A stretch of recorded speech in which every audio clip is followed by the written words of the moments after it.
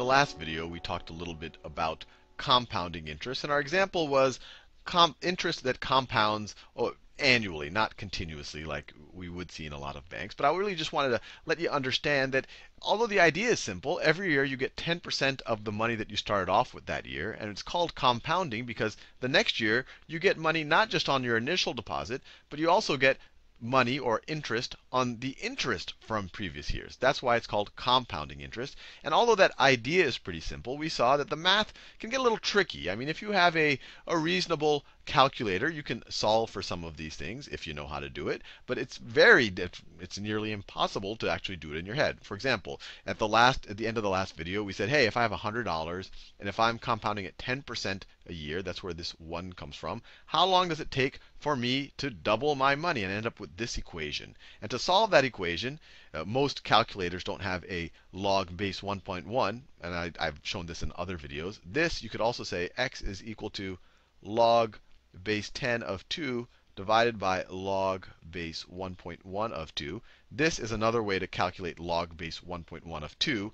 I say this, oh sorry, this should be log base 10 of 1.1. And I say this because most calculators have a log base 10 function. And this are equivalent. And I've proven it in other videos. So in order to say how long does it take to double my money at 10% a year, you'd have to put that in your calculator. And let's try it out.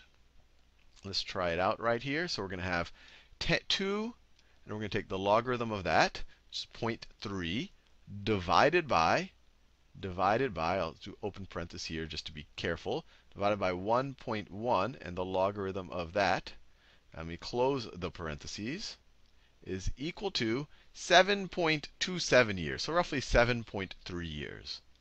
So this is roughly equal to 7.3 years. And as we saw in the last video, this is not necessarily trivial to set up, but even if you understand the math here, it's not easy to do this in your head. It's literally almost impossible to do in your head. So what I want to show you is a rule to approximate this question. How long does it take for you to double your money? And that rule, this is called the rule of 72. Sometimes it's the rule of 70 or the rule of 69, but rule of 72 tends to be the most typical one, especially when you're talking about compounding over set periods of time, maybe not continuous compounding. Continuous compounding, you'll get closer to 69 or 70, but I'll show you what I mean in a second.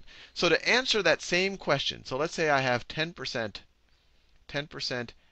compounding annually, compounding annually.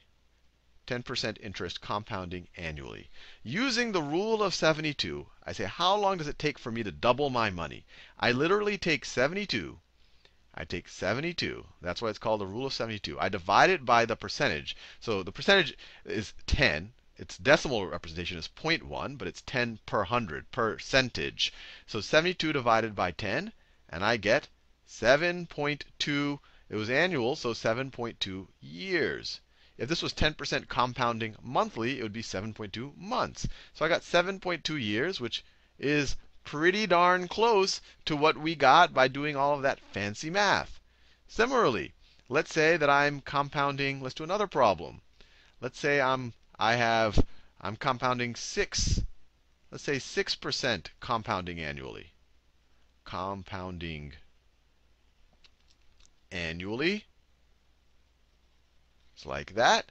Well, using the rule of 72, I just take 72, divide it by the 6, and I get 6 goes into 72 12 times. So it'll take 12 years for me to double my money if I'm getting 6% on my money compounding annually. Let's see if that works out. So we learned last time the other way to solve this would literally be, we would say x, the answer to this, should be close to log base anything really of 2 divided by, well, this is where we get the doubling our money from. The 2 means 2 times our money, divided by log base of whatever this is, 10 of, in this case, instead of a 1.1, it's going to be 1.06. So you can already see it's a little bit more difficult. Get our calculator out. So we have 2 log of that divided by 1.06 log of that is equal to 11.89. So about 11.9. So when you do all the fancy math, we got 11.9. So once again, you see, this is a pretty good approximation. And this math is much, much, much simpler than this math. And I think most of us can do this in our head. So this is actually a good way to impress people. And just to get a better sense of how good this number 72 is, what I did is I plotted on a spreadsheet. I said, OK, here's the different interest rates. This is the actual time it would take to double. So I'm actually using this formula right here to figure out the precise amount of time it'll take to double. Let's say this is in years, if we're compounding annually. So if you're at 1%, it'll take you 70 years to double your money. At 25%, it'll only take you a little over 3 years to double your money. So this is the actual, this is the correct. This is the correct. And I'll do this in blue. This is the correct number right here. So this is actual right there. That right there is the actual. And I plotted it here too. If you look at the blue line, that's the actual. So I didn't plot all of them. If you started, I think I started at maybe 4%. So if you look at 4%, it takes you 17.6 years to double your money. So 4%, it takes 17.6 years to double your money. So that's that dot right there on the blue. At 5%, it takes you 14 years to double your money. And so this should also give you an appreciation that every percentage really does matter when you're talking about compounding interest. When it takes 2%, it takes you 35 years to double your money. 1% takes you 70 years. So it takes you double your money twice as fast. So it really is really important, especially if you're thinking about doubling your money or even tripling your money for that matter. Now, in red over here, I said, what does the rule of 72 predict? This is what the rule is. So if you just take 72 and divide it by 1%, you get 72. If you take 72 divided by 4, you get 18. Rule of 72 says it'll take you 18 years to double your money at a 4% interest rate, when the actual answer is 17.7 years. So it's pretty close. So that's what's in red right there. That's what's in red right there. And you can see, so I've plotted it here. The curves are pretty close. For low interest rates, so that's these interest rates over here, the rule of 72 slightly overestimates how long it'll take to double your money. And as you get to higher interest rates, it slightly underestimates how long it'll take you to double your money. And just so if you had to think about it, is 72 really the best number? Well, this is kind of what I did if you just take the interest rate and you multiply it by the actual doubling time. And here you get a bunch of numbers. For low interest rates, 69 works good. For very high interest rates, 78 works good. But if you look at this, 72 looks like a pretty good approximation. You can see it took us pretty well all the way from what I graphed here, 4% all the way to 25%, which is most of the interest rates most of us are going to deal with for most of our lives.